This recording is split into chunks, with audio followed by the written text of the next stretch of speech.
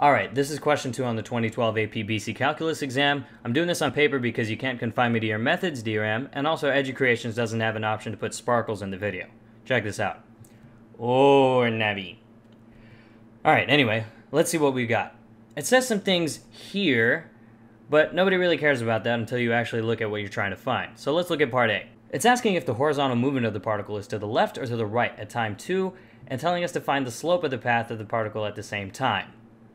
Now, since I have absolutely no idea what that means, let's go back and actually read the introduction to the problem. Basically, we got a particle here that's moving along a curve, and we're given its initial position and the derivative of its x and y positions. Now, if we're trying to find the horizontal movement of the particle, we're going to look at dx dt. It says here that dx dt is the square root of t plus 2 over e to the t power. Now, what we're going to do is, because we're trying to find it at t equals 2, we're just going to plug in t equals 2 to this situation right here. So we get 2 over e squared.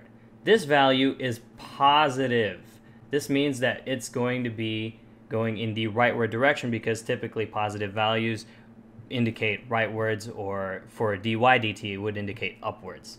So this means the particle is moving to the right.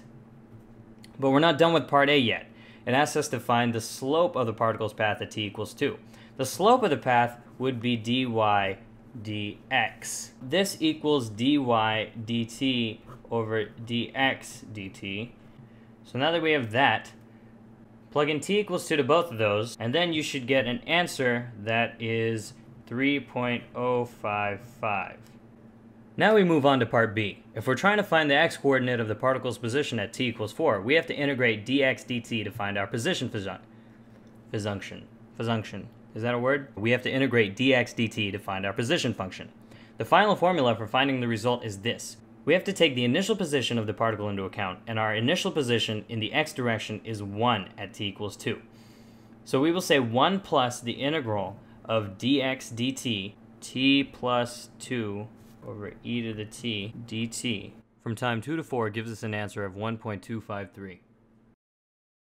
Part C needs some basic knowledge of vectors. Basically, if we're trying to find the speed of the particle, we will find the resultant of our x and y vectors. And this involves drawing somewhat of a triangle. This is our y, and this is our x. The resultant is right here. To find the hypotenuse from the x and y vectors, we do the Pythagorean Theorem. In this scenario, our x vector is the square root of t plus 2 over e to the t, and our y vector is sine squared t. We get that the square root of our x vector squared plus our y vector squared equals our resultant.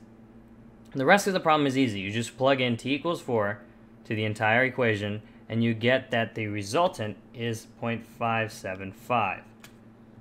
Now when it asks us for the acceleration vector, we don't really have to do anything complicated. Acceleration is the derivative of speed, so just derive both given equations and you'll get the acceleration in both directions. We really don't have to do anything complicated. So just derive both the given equations at t equals 4 using your calculator, and you should get a very easy, simple, quick answer, negative 0.041, 0.989.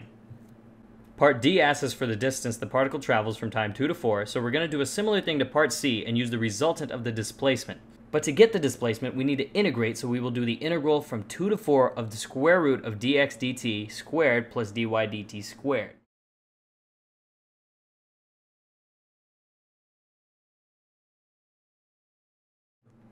Use your calculator to do the heavy lifting, and then you should get 0.651 as a final answer to that problem.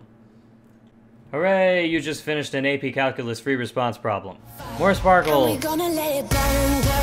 Actually, no, you didn't do it. I did it. You sat there and watched me do it.